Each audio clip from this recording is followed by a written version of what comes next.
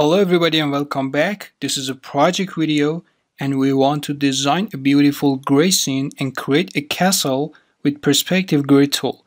I suggest you create it at home with me and send me your feedback. Let's jump into the Illustrator. If you are interested in this video, please subscribe to my channel for reaching to the previous lectures and click on the bell button so whenever I publish a new video, you are the first one who can watch it. Okay everybody, at first we want to select the perspective grid from the toolbox here, or with the Shift and P hotkey. I add it to my artboard. Actually this is just a view, this is not a shape. We can create a shape into the perspective grid. Okay, for creating the castle, I want to change my view to something just like that. Okay, that is good. Make it a little up. Okay, that's good. And now I zoom in.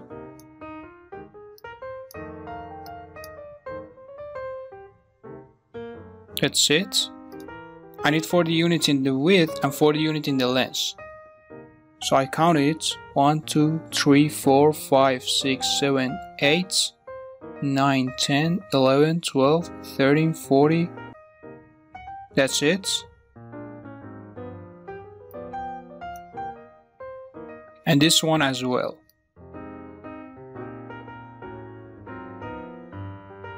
Make it 1 unit bigger. Okay. And now I select the rectangle tool for creating a rectangle into the perspective view. I select the rectangle tool and from here to here I create a rectangle. Press the V key for selecting the selection tool. Change the color to something, this one, actually something gray. And remove the stroke. Okay, now I select the perspective selection tool. From here, I change the side. Actually, I want to click the right grid and select this grid. And now select the rectangle again. And from here, I create a rectangle. Again, I select this rectangle to something. This one, that is great. Again, I select this rectangle and I want to replace the color to this one and select this rectangle again and replace this color, and that's good now. Okay, this is my shape till now. Again, I select the perspective and use the rectangle and I want to create the top of my castle.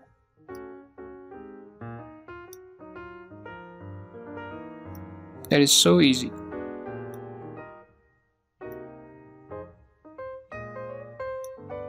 Okay, now I select the selection tool, actually perspective selection tool, select the left grid, and again select the rectangle, change the color to this one, and create the rectangle.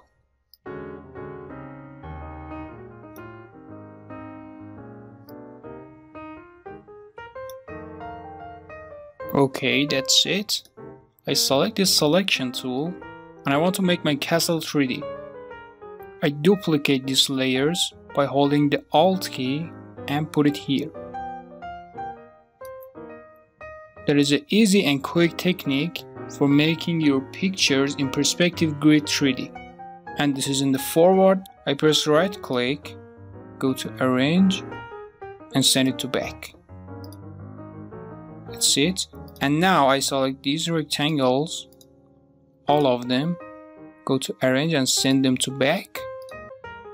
I select this one, duplicate it and put it here. Select this one, duplicate it and put it here. And this one as well as the others.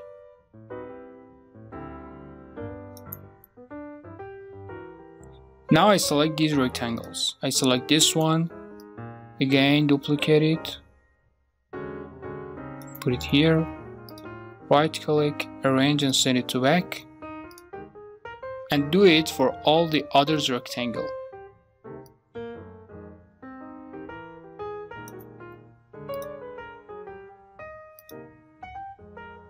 Okay, now I zoom in for actually repairing some details. I zoom in here, select the selection tool, put it down and make it bigger.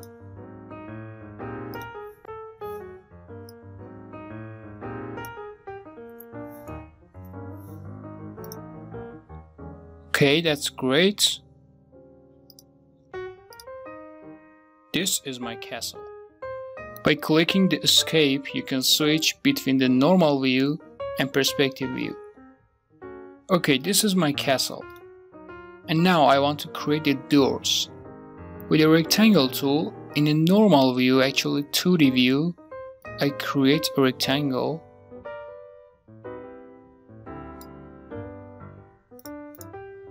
And create a circle. That's it. Put it down with holding the shift key. This is good and normal. I change the color to... oh, that is okay. And again, selection tool, I make it bigger and scale it down. I select it, press Command and G or Ctrl G in Windows, and I make a group now. And with the perspective selection tool, and hold the Alt key and add it to my perspective view. Very great. Select the left grid and again select my shape, hold the Alt key and put it here. I select the selection tool, go to the color and put this color to it, and that is great. Okay, now I press escape and this is my final shape. I delete this shape. Okay, now I want to add my castle to the final scene.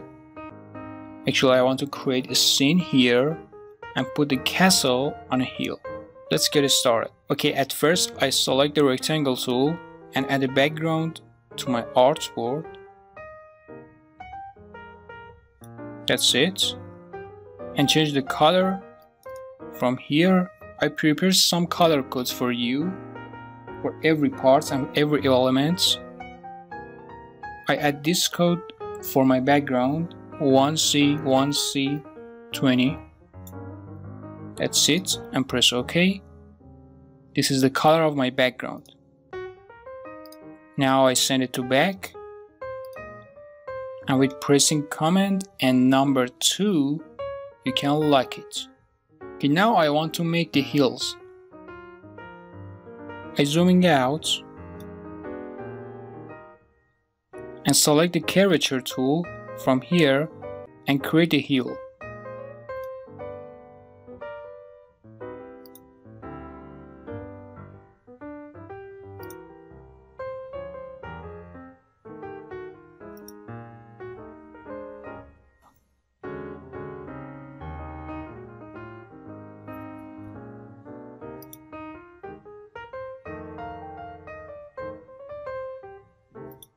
Okay, this is the first hill. I select it and I want to change the color. I don't need the stroke. I change the color from here in the fill, and again I add another code, 29272B. I press OK. This is my hill. Okay, now I select the rectangle tool. From here, I select this rectangle and this shape, and in the Pathfinder, I use the intersect. That's it.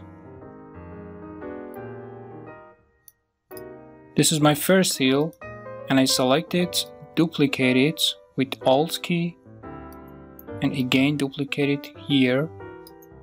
Select this hill, and in the arrange, I bring it to forward And now change these colors. Put this code for changing these colors 6D6E71 and press OK. I select the first heel, I scale it up to here. Okay.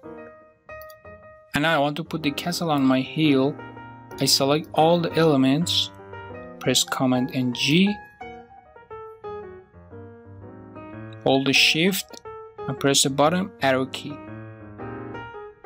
Put it here, right click, arrange and bring it to forward. I select these two heels and scale them down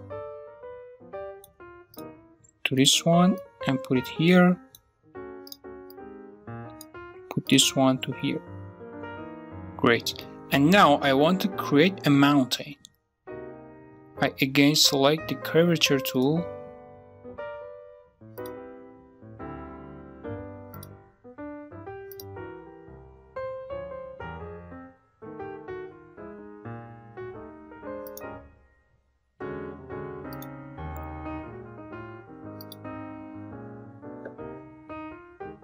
Okay, this is my mountain. I select it, send it to back, and bring it forward one level, and change the color to this one I tell you, BF, BF, BF, and press tab, and OK. This is the color of the mountain. I change the view and fit on a screen. Okay, now I want to create some clouds with the ellipse tool.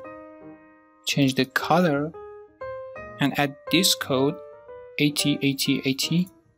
Press tab and press OK. And now I want to create a cloud.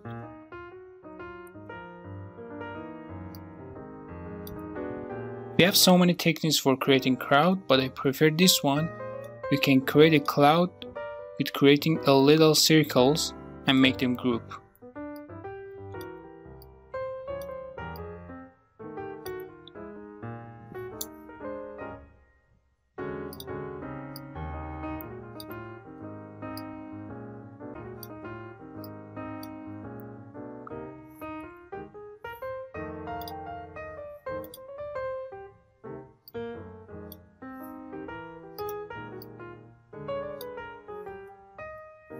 Okay, this is my cloud. I select it and press Command and G, and this is a group, and now hold the Alt key for duplicate it to here, here, here,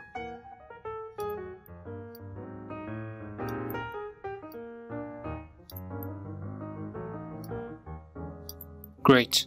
And now I want to change the scales.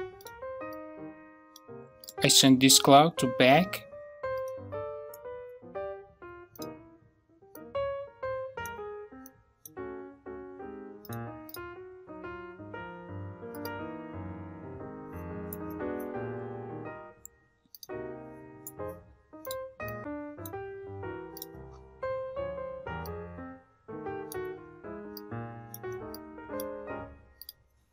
Okay, now I select my castle and I want to duplicate my castle into the top of my mountain. Hold the Alt key and put it here and scale it down and send it to back, and again bring forward just one step. Great. Now the one thing my scene doesn't have it is the stars. I want to create some stars into my scene. Actually, you can download the image of stars and put it to your scene and duplicate it to everywhere, but I want to teach you a new technique with the brush tool for creating stars into your scene. Okay, now I want to create the stars. I zoom in, select a circle. Okay, now I zoom in for a better view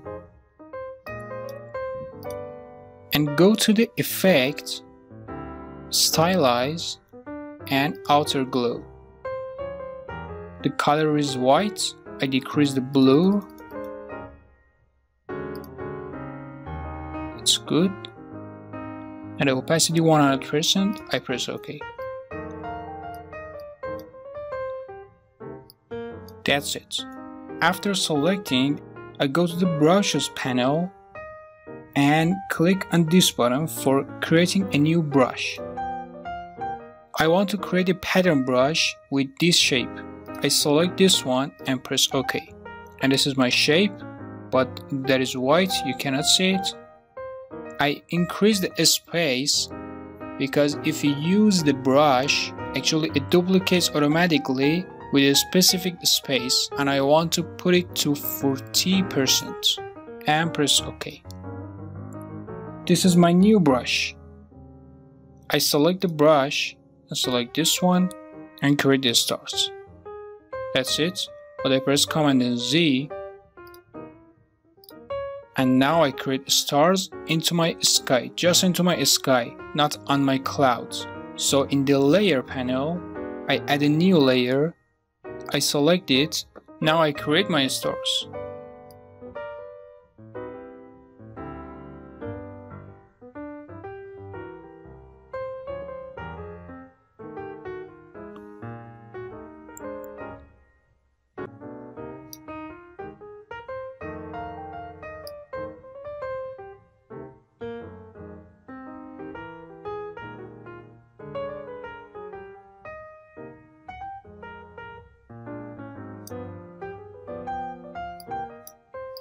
Okay, that's enough. I create my stars here in 2-path in the layer 2.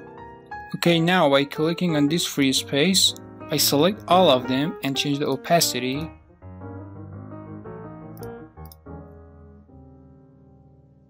A little more.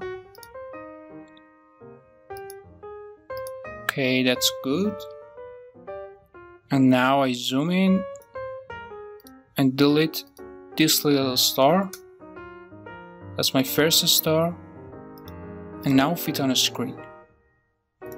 I select this shape and change the opacity to 100% and other ones in the low opacity. Okay, that's great. Actually, at last we can remove these shapes, but that is not necessary for you. You can change your setting in the export, as I told you in the previous lectures, and export just this scene. That's it.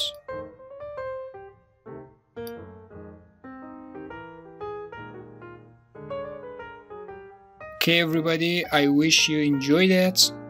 Try it at home with this video and send your feedback to me, and I'll see you in the next videos.